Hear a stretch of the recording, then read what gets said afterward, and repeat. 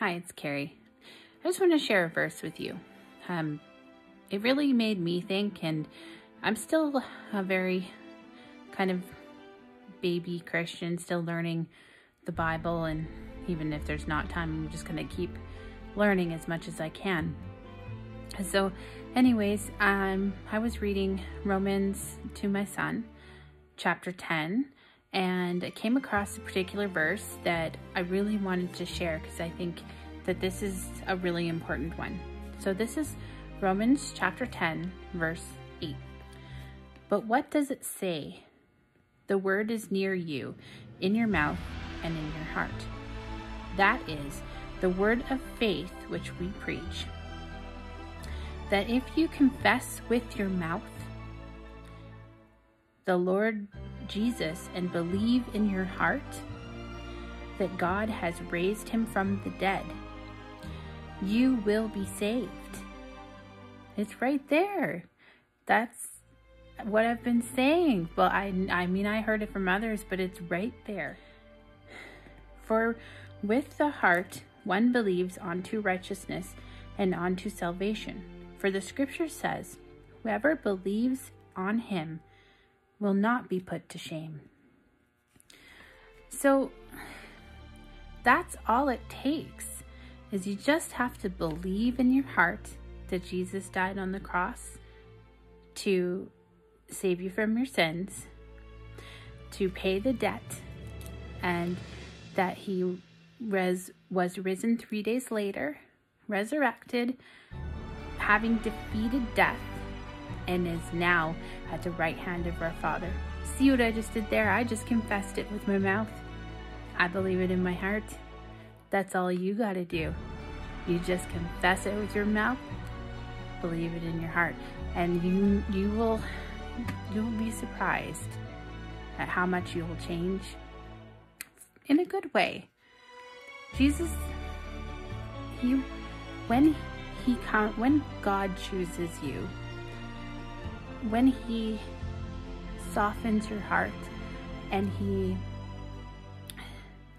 brings you into the fold, it's really an amazing thing. He starts to change your heart. You really do die from your old life, and then you are renewed in Christ. And it's no longer you, now it's Christ. And I find myself praying that.